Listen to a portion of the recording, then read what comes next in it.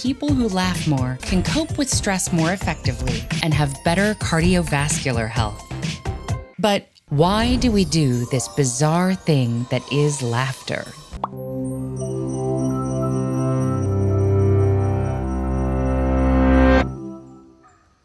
Isn't it odd that when something's funny, you might show your teeth, change your breathing, become weak and achy in some places, and maybe even cry?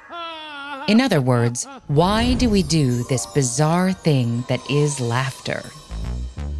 When you laugh, your abdominal muscles contract rapidly. This alters your breathing patterns, increasing the pressure in your chest cavity and pushing air out, which might audibly emerge as a snort, wheeze, or vocalization. Because you're exerting your abdominal muscles much more than you usually would while talking, they may start to hurt. Laughter also inhibits your reflexes and muscle control, causing sensations like leg weakness. So where does this funny phenomenon come from? Because there's no archaeological record of laughter, it's impossible to say exactly how and why it evolved, but scientists have some theories. Importantly, humans are not the only animals today that do something like laughter.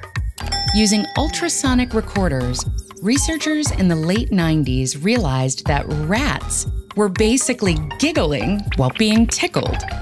Scientists have since compiled evidence of at least 65 species, mostly mammals but also some birds, that vocalize during social play. Some, unsurprisingly, are our closest relatives. By recording and analyzing the sounds primates make while playing and being tickled, researchers grew more convinced that the ancient ancestor of all great apes did something like laughter. And because other apes make laughter-like sounds during rough and tumble play, they think laughter may have originally developed to clearly signal friendly, non-aggressive intent. But of course, humans don't just laugh when we're wrestling, but also when we're amused and even surprised, confused, or nervous. Some scientists think laughter took on expanded functions after humans split from other great apes and developed large social groups and more complex language abilities. They hypothesized that laughter gradually became something we could use not just during play, but within speech to convey subtle meanings and a range of contexts to show our emotions. This is thought to be one of the reasons that laughter is contagious. It's like an invitation to share in someone's emotional state. Just hearing clips of laughter can activate key regions in your brain, triggering you to smile or laugh yourself. And when participants in one study watched a funny video, they laughed significantly longer and more often when another person was present, even though they reported feeling the same level of amusement. Human laughter is also generally louder than the play vocalizations of most animals.